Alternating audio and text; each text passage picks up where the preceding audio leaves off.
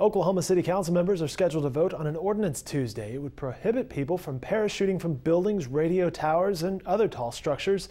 That activity is called base jumping. It could become a hazard in construction sites, especially at the site of the Devon Tower. It's extremely dangerous, and it's an extremely dangerous sport. There's basically three outcomes on for base jumping. You either have a successful landing, you lawn dart, or your chute doesn't deploy, or you get hung up.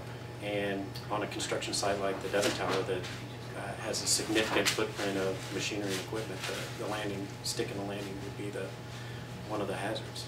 You'll remember in April of last year, two men actually took the risk when they jumped several stories from the tower.